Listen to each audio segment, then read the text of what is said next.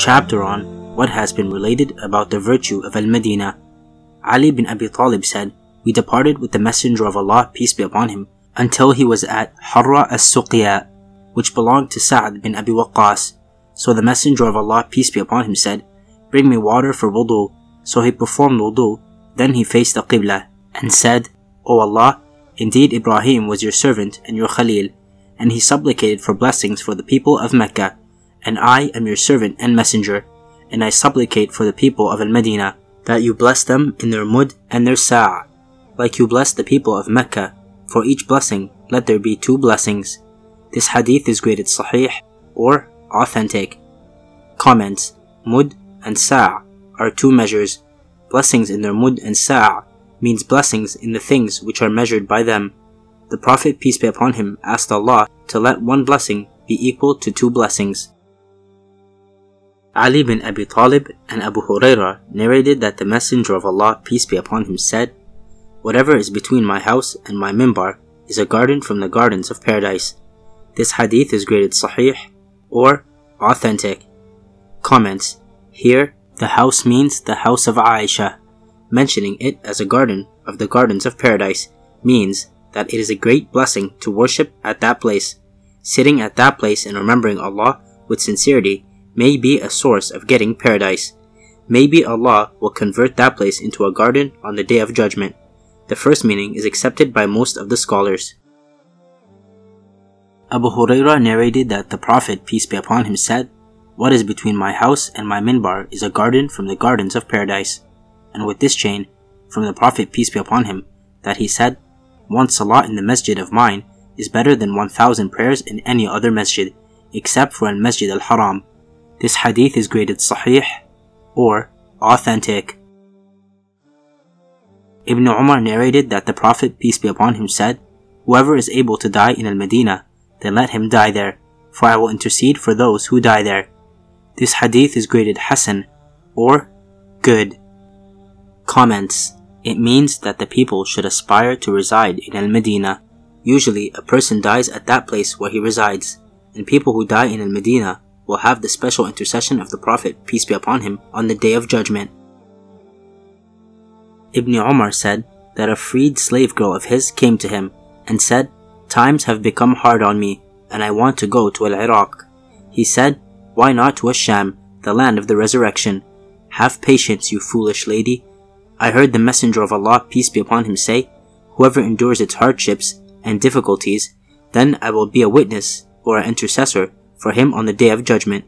He said, "There are narrations on the topic from Abu Sa'id, Sufyan bin Abu Zuhair, and Subay'a al-Aslami." This hadith is graded sahih or authentic. Footnote: The statement, "Whoever endures its hardships and difficulties," refers to Al-Madinah. Comments: It means that if a person has to bear hardships during his residence at Al-Madinah, he should not think of leaving the city, because the people of the city will have a special intercession of the Prophet, peace be upon him, on the Day of Judgment. Abu Hurairah narrated that the Messenger of Allah, peace be upon him, said, "The last of the cities of Islam to be destroyed is Al-Madinah." This hadith is graded da'if or weak. Comments: It means that until the city of Al-Madinah is no longer existent and populated, Islam is there, and its end is the end of Islam and end of the world. Jabir narrated that a Bedouin gave the pledge to the Messenger of Allah, peace be upon him, for Islam. Then he was afflicted by sickness in Al-Madinah. So the Bedouin went to the Messenger of Allah, peace be upon him, and said, "Take back my pledge."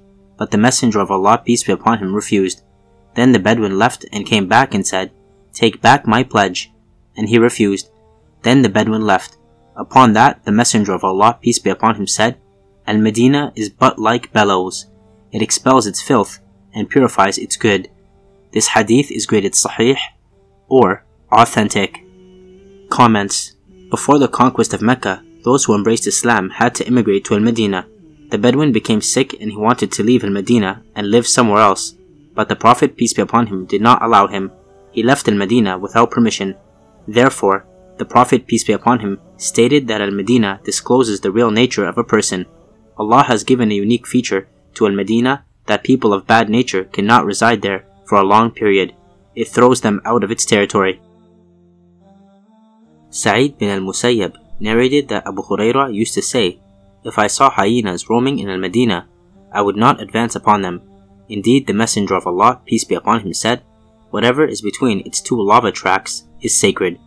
This hadith is graded sahih or authentic. Comments: in the east and west of Al-Madinah, there are two rocky lava tracks. The stones of this place are called Labatah and Harrah. The plain in between these two lava tracks is sacred. Hunting and cutting of trees is prohibited in this area. Anas bin Malik narrated that Mount Uhud appeared to the Messenger of Allah, peace be upon him, so he said, "This mountain loves us and we love it. O Allah, indeed Ibrahim made Mecca sacred, and I make sacred whatever is between its, i.e. Al-Madinah's, two lava tracks." This hadith is graded sahih or authentic. Comments: this narration proves that even stones and hills, etc. have a kind of consciousness which is beyond our understanding. These things too develop an intimacy and liking for the things around them. Mecca became sacred due to the prayer of Ibrahim, peace be upon him. Similarly, Al-Madinah became sacred with the prayer of the Prophet, peace be upon him. Jabir bin Abdullah narrated that the Prophet, peace be upon him, said, "Indeed, Allah has revealed to me that whichever of these three places you go to will be the place of your immigration: Al-Madinah, Bahrain, or Qin Nasrin." This hadith is graded da'if or weak. Comments: regarding the issue of immigration, the Prophet, peace be upon him, had been given a choice to select one among the three places, but in the dream he was suggested to select the place of date palms, and the Prophet, peace be upon him, selected Al-Madinah. Abu Hurairah narrated that the Messenger of Allah, peace be upon him, said, "No one is patient with the difficulties and hardships of Al-Madinah except that I am an intercessor or a witness for him on the Day of Judgment." He said, there are narrations on this topic from Abu Sa'id, Sufyan bin Abi Zuhair, and Subay'a al-Aslami. This hadith is graded Hasan Gharib or good but strange. Footnote: similar preceded under hadith number 3918.